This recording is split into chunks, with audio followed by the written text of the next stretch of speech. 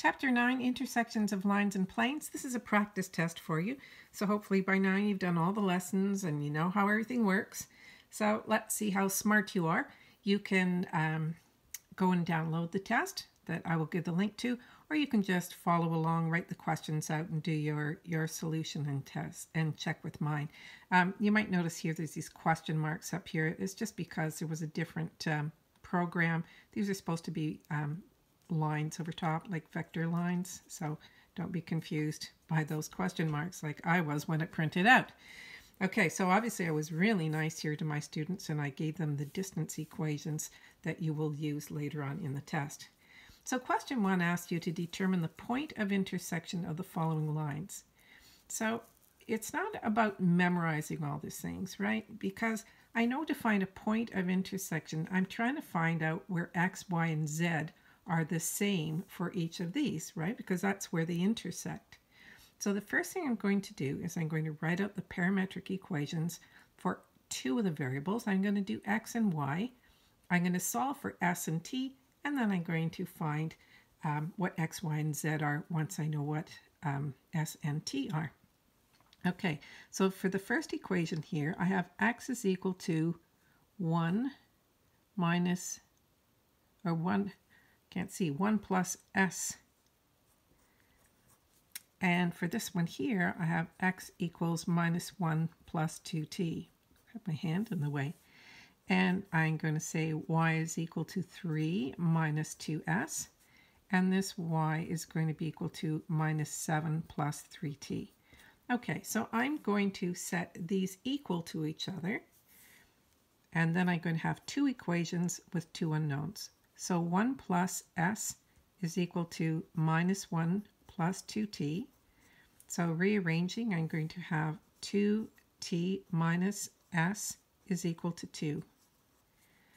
And for the y's, I'll do that one over here. I have 3 minus 2s is equal to minus 7 plus 3t. So I want to arrange it so it's the same order as this one so I can line them up. So I'm going to have 3t plus 2s is equal to, so 3t plus 2s, so I'm bringing this to the other side, so that's going to be equal to positive 10. So here's equation 1 and equation 2, just like in grade 10. Now I want to eliminate, so I have 2t's, 3t's, minus s, 2s. I'm going to multiply this equation by 2. Equation 1 times 2, and I'm going to write it right underneath this one so that I can add them together. Okay, so remember everything by 2, and then now I'm going to eliminate these, so that means I'm going to add the equations together. So that's going to give me 7t is equal to 14, and t is equal to 2. So now I've got a t value. I want to know what an s value is, so I'm going to plug t is 2 here and solve for s. So 2, I'm going to say, I'll write something here so you see. When t is equal to 2, 2 times 2 minus s is equal to 2. So 4, I'm going to bring the s over here. 4 minus 2, so I get s is equal to 2 as well. So now that I know that s is 2 and t is 2, and I want to find the point, right? So if I go back up here, when s is 2, x would be 3, right? So x is equal to 1 plus 2 equals 3. Now you should get the very same answer if you plugged it in here, right? Minus 1 plus 4, that's also 3. Hooray, we're right. And y is going to be 3 minus 2 times 2. So that's 3 minus 4 is minus 1. And the same thing here, if I plugged in t is 2, I'd have minus 7 plus 6. That's also minus 1. So you can double check your answer. So I need to have a parametric equation for z now. So z is going to be equal to minus 14 plus 5s. Or I could have used this one, z equals minus 2 minus t, which is probably the easier one. But that's okay, we're going to check them both. So minus 14 plus s is 2, so that gives me minus 4. And this one here, if I do minus 2 minus t, so that's minus 2 minus 2 is minus 4. So therefore, the point of intersection is x, y, and z. And there you go. Okay, so don't get too confused. Just, stop and think for a minute what you're supposed to be doing here. Okay, number 2, it says determine an equation for the line of intersection of the planes. So to find the line of intersection of a plane, the first thing I want to do is I want to eliminate one of the variables. So we have 1y here, 2y's here. So I'm going to multiply this equation by 2. So equation 1 times 2, we'll call this equation 1 here, and this is 2. So I'm going to multiply that by 2. It's going to give me 10x plus 2y plus 4z plus 30 equals 0. And I'm going to write the other equation right underneath it because I'm going to try some elimination here. I'm going to get rid of the y's. See how nice that's going to be.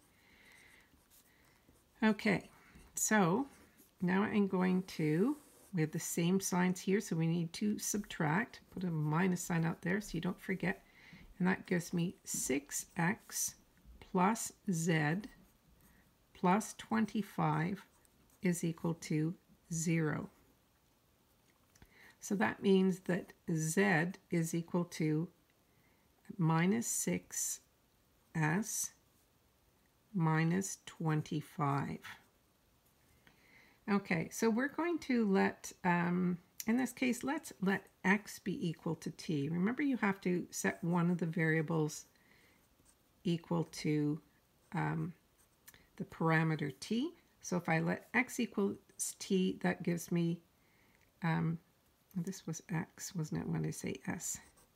So that means z is minus 6t minus 25. So remember, this would be like the point coordinate, and this is your direction vector number, minus 6, for z. Okay, so if x equals t, that means the point will be 0, and so if I were to start writing out the equation of the line, I would already have some things here, right? I have 0, and I need y and z. And for z, I have minus 25. And I have t times x. We have 1t, so we have a 1 here, and we have a minus 6 here. So we just have to find the z part now. So how am I going to find, I got to find the y values. How do I find y? Well, I plug everything back into one of the equations. I'm going to choose this one here because the numbers are a little easier to work with. And I'm going to have x being t, and I'm going to have z being minus 6t minus 25. So sub that in very carefully. So sub x equals t, and z equals minus 6t minus 25. So I'm going to plug that all in here, and we're going to get 4t plus 2y. Remember, we're trying to solve for y, so that's okay. And we have 3 times minus 6t minus 25 plus 5 equals 0. Ooh, almost ran out of room there. Okay, so expand and simplify. Very nice, easy to do here.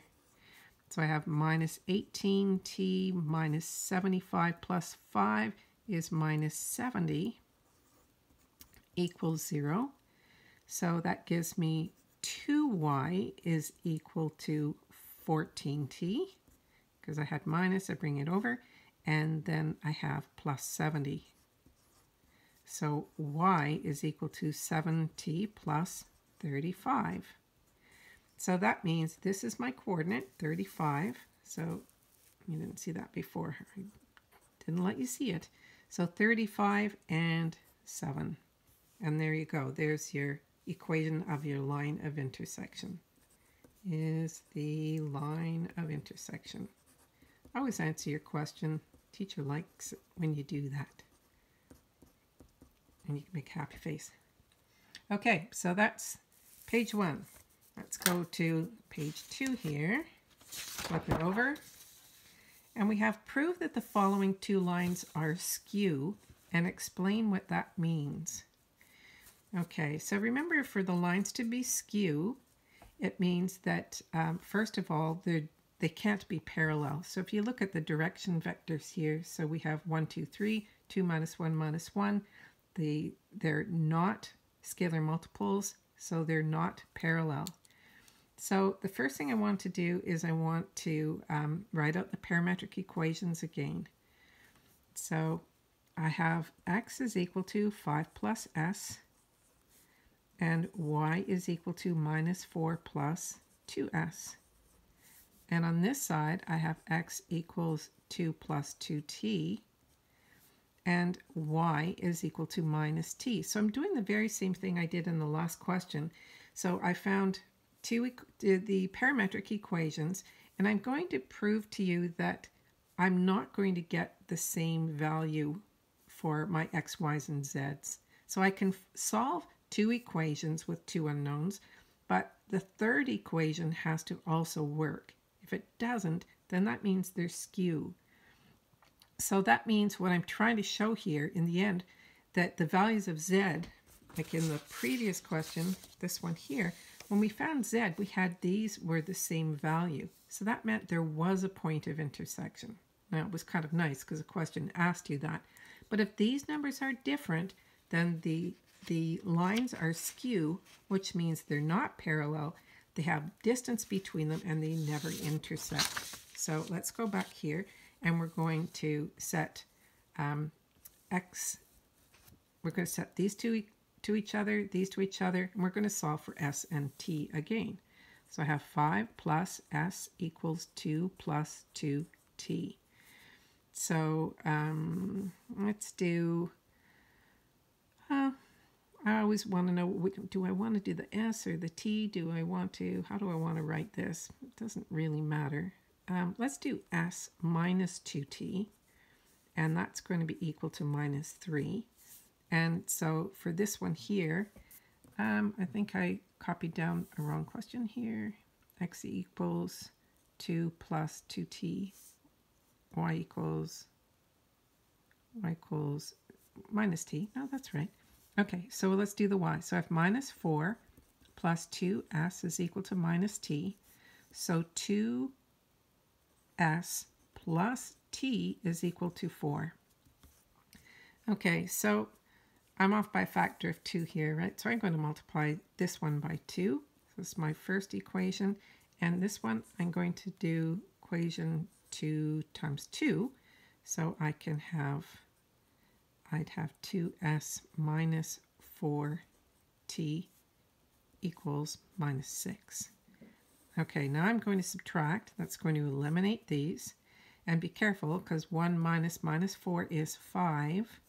And 4 minus minus 6 is 10. So that means t is going to be equal to 2. So let's go back over here. So when t is equal to 2, s minus 2 times 2 is equal to negative 3. So that gives me minus 4. I add 4, so s is going to be equal to 1. So if s is 1 and t is 2, then I will have the same x and y's. But what happens to the z's? So now I need to write out the parametric equations for z for each of the lines. So that z is minus 2 plus 3s. So if s is 1, that means I have minus 2 plus 3 is 1. And this is for line 1. And so for line 2, I have z is equal to 1 minus t. And t is 2, so that's 1 minus 2 is minus 1. So because these are not the same, that means the lines are skew. So you should write something like values for z are not the same, are not equal. Equal sounds better, right? Therefore, lines are skew. Skew. And that means not parallel and not intersecting. Okay, so remember we talked about that before. A skew line is something kind of like this, right? These are going like that. They're never going to intersect, and they're not parallel. Okay, number 4, it says determine the distance between the point P and the given line. So using your distance formula, so we have D equals the magnitude of PQ crossed with the normal over the magnitude of the normal. Okay, so the only thing we have to do first here is we need to find a PQ, because we have P. So let's call this point here Q. So PQ, vector PQ is going to be 2 minus 9 is minus 7. So we have minus 7, 6, and minus 2. And if we do the cross product of PQ, so PQ crossed with N is going to be PQ. So we have minus 7, 6, minus 2 crossed with the normal, which is this here, 1, 3, minus 5. Okay, so you might want to do that over on the side. So we have minus 7, 6, minus 2, minus 7, 6, minus 2. We have 1, 3, minus 5, 1, 3, minus 5. Get rid of the outsides, make your x's, multiply down, subtract up. So the cross product is going to be minus 30, minus 6 is minus 36. And we have minus 2, minus 35 is minus 37. And we have minus 21 minus 6. That was plus 21. This should have been, was that a minus 3? Oh, yeah, that's why it's not working out nicely for me. That was a minus 3 here. Oh, when you make mistakes with minus signs. Okay, let's try that again. So that's minus 30. Minus 6 is minus 36. I thought I had a mistake here, but I knew this was the answer. And then we have minus 2 minus, or minus 35 is minus 37. And 21 and minus 6 is going to be 15. There we go. Okay, so the distance now is going to be the magnitude of this vector. So the magnitude of this vector is going to be the square root of, we have to square these crazy numbers, minus 36 squared plus minus 37 squared plus 15 squared. And in the denominator, we have the magnitude of the normal. So that's the square root of 1 squared plus minus 3 squared plus minus 5 squared. Make sure you put your lines right over. And I'm just going to tell you what that is. It comes out to the square root of 2890 over the square root of 35. Okay, so I guess you could say it's this in units, or you could get out your calculator and evaluate it. Depends on what your teacher likes, right? Okay, number 5, it says determine the distance between the two planes. So the distance between two planes is ax plus by plus cz plus d. So the magnitude of that just means it has to be positive, right? Over the square root of a squared plus b squared plus c squared.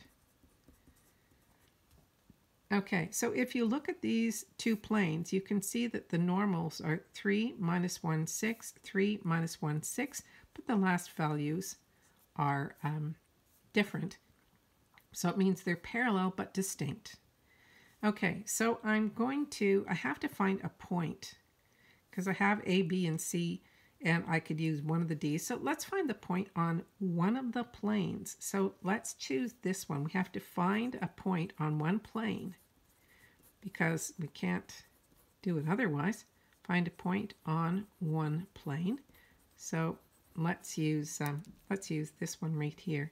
So let's say when x is 0 and z is 0, then y would be 2, right? So I could use 0, it would be minus 2. 0, minus 2, and 0. So if I made this 0, I'd have minus y minus 2 equals 0, minus y equals 2, y equals minus 2. Okay, so that's a point on the plane. And so I'm just going to write out here, I'm going to say, well, x is going to be 0, y is going to be minus 2, and z is going to be 0. And a is going to be, you have to take it from the other plane, okay? Because if you don't, you're not going to get any distance because you'll be finding the distance from the point to its own plane, okay? So if you get 0, then you know you've made a mistake. So a is 3, b is minus 1, c is 6, and d is minus 10. So now I'm just going to plug that all into this equation here.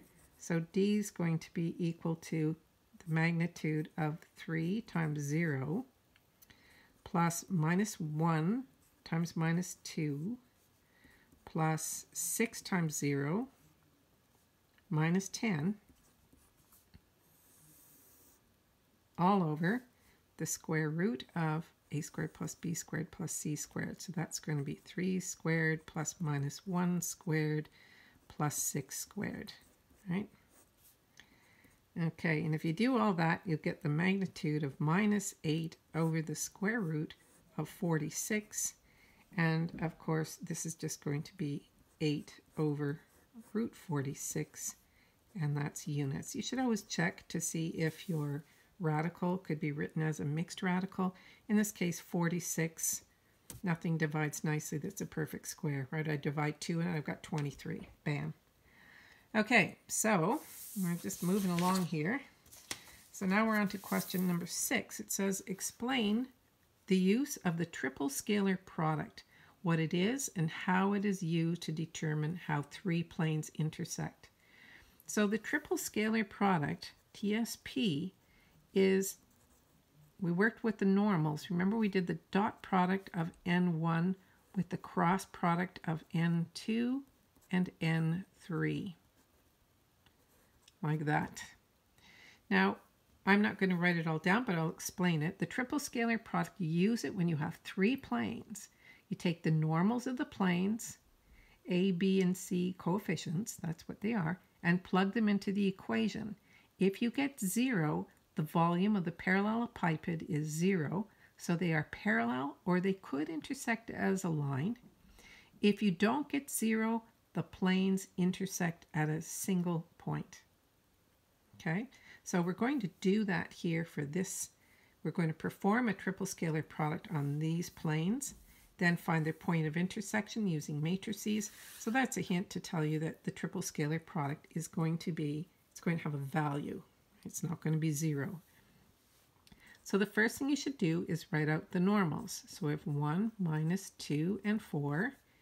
Normal 2 here is 2, 4, minus 1. And normal 3 is 3, 4, and 2. Okay, so we're going to do the cross product of, well, it doesn't really matter which ones, but we said 2 and 3, so let's do that. Let's do 2, 4, minus 1, 2, 4, minus 1, and 3, 4, 2, 3, 4, 2. I didn't make any mistakes with any negative signs this time. Okay, always be careful of those negative signs. You even get this Havrot upset. Okay, so N2 crossed with N3. Make sure you write down what you're doing. Like, don't just throw some numbers here. It's important that your teacher knows what you're doing. Like equals, that's kind of a nice thing. So we have 8 and minus 4 is 8 plus 4 is 12. And then you have minus 3 minus 4 is minus 7. And we have 8 minus 12 is minus 4. Okay, so there's my cross product. And now the TSP is going to be N1, which is 1 minus 2 and 4. And we're going to dot it with 12 minus 7 and minus 4.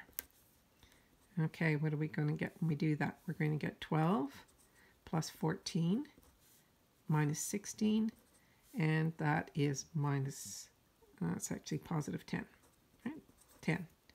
Okay, so therefore intersects at one point, which is what they said it was going to, but maybe your teacher won't be so nice and tell you that. Okay, so then it says to find the point of intersection using matrices. Okay, so matrices are fun. We're going to make up our first matrix here using the coefficients. Remember, so we have 1, minus 2, 4. We're going to make a line. We're going to write minus 4. And we have 2, 4. Always check to make sure they're in the same order, like X, Y, Z, because you want to make sure you set it up properly. It's kind of hard to talk sometimes and write things down without making mistakes. That's my excuse, and I'm sticking with it.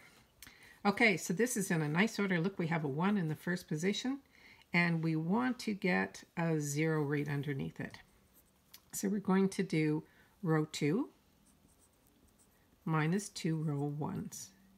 And I'll do lots of steps. I won't miss anything here for you. We'll do one at a time. Okay, so I have 1, minus 2, 4, and minus 4. And we're going to subtract 2 of these. So 2 minus 2 is 0. Hooray, got that one. And 4 minus 2 times this one, 4 plus 4, that's going to give me 8. And minus 1 minus 8 is minus 9. And that's a 9, so that's going to be 9 plus 8 is going to be 17. Okay, so I could have done 2 and 1, but we won't. Okay, so, and now we're going to do row 3 minus 3 row 1s. Row 3 minus 3 row 1s. Okay, so we're going to leave these two alone. 0, 8 minus 9 and 17. And we're going to subtract 3 of these. So 3 minus 3 is 0. And 4 plus 6 is going to be 10.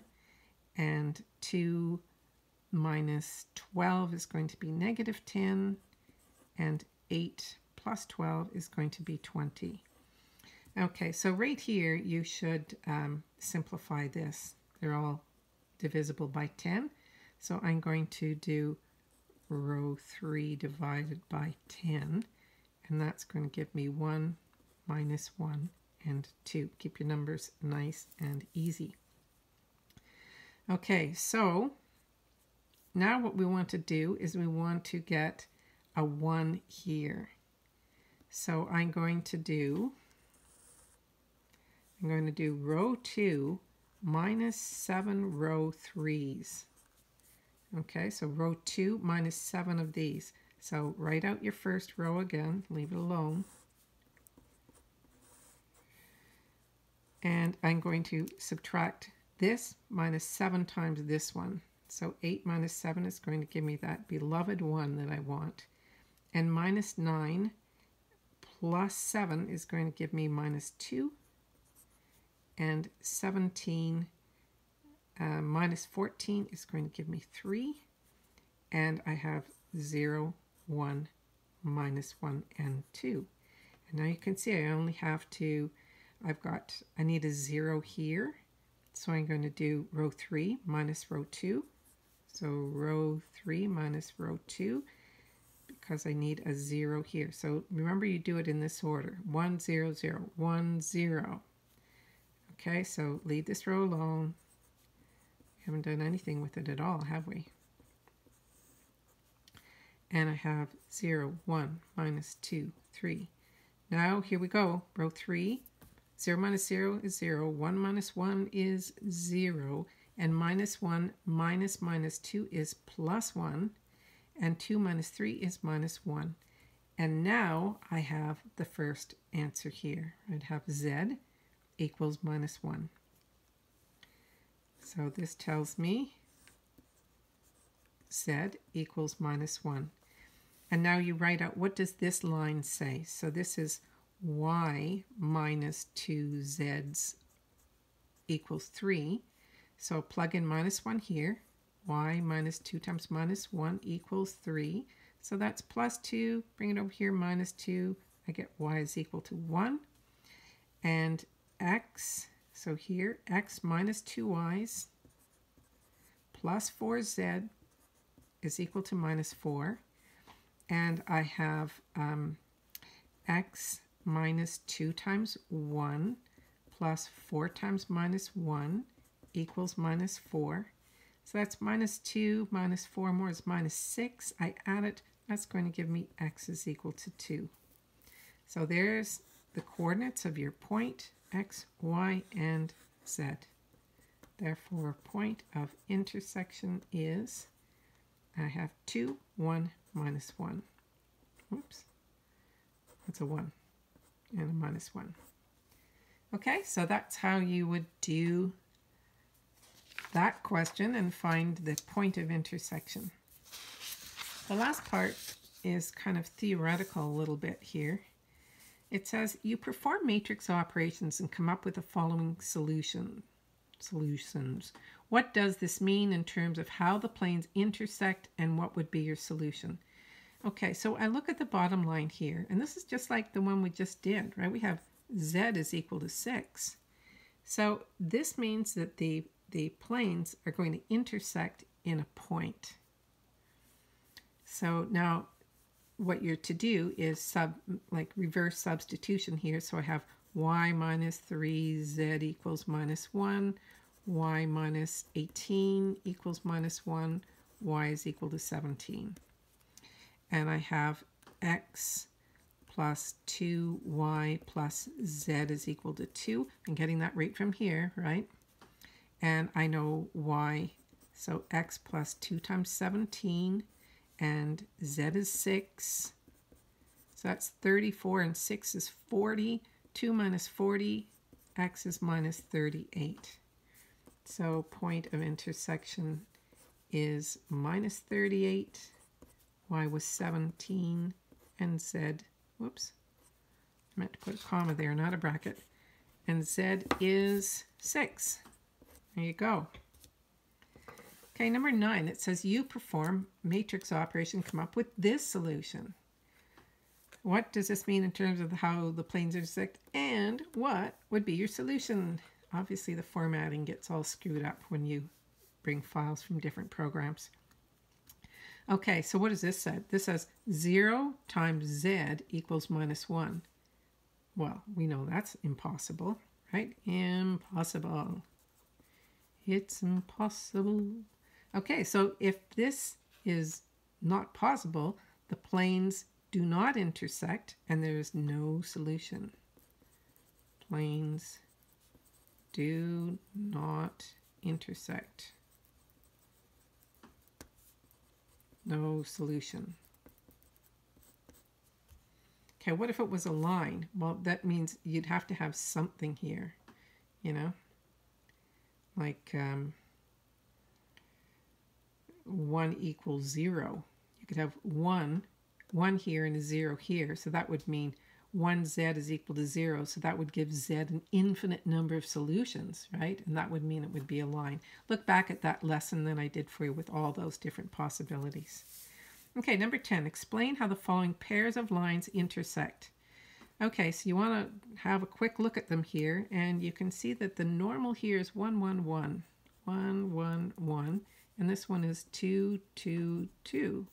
So that's double that one, and even this is 2 times it. So what does that tell you? It means they're parallel and coincident. In other words, they're just the same planes. So they're right on top of each other, right? Right like that. Okay, this one here, the normals are 2, minus 1, and minus 2, and this is minus 1, 2, and 1. Okay, so that's very different. Do they intersect as a point or a plane or a line? They intersect in a line because they're not parallel. Intersect in a line, not parallel. Okay, remember this is only 2 planes intersections, not 3. So we don't have that single point. Remember, 2 planes, they can only either intersect, they can only be parallel and distinct, parallel and coincident, or intersect as a line. 2 planes. Okay, number 11, it says when you have 3 planes, there are 4 ways that there can be no solution, meaning that the planes are inconsistent. Sketch 3 ways that this can happen. So if you go back to the nice little diagram I did for you, you could have something like this where you have the triangle, the prism in the middle through the planes. This would be one example. It's better to look at my other drawings when I spend a lot of time drawing them for you rather than this. You could have something like this with these are coincident and the third plane is parallel. So these are two sheets of paper on top of each other and one floating above it, right? So it'd be like the floor, the rug on it, and the ceiling. And the third one could be, you could have something like this. I'm not very good at sketching. Actually, I'm a really bad artist. Photography, yes. Sketching, no. Okay, so this way we have inconsistent. Now remember that whole description about the planes being inconsistent means the 3 planes aren't intersecting. It doesn't mean you can't have 2 of them intersecting. It just says all 3 have to. So that's inconsistent. So that's the end of the Chapter 9 practice test. That's the last of your practice tests for vectors. And I'll have one more little video for you with some handouts for at the end of the chapter, there's a really long summary of vectors with lots of questions, and I'll have a little present for you there. Bye for now.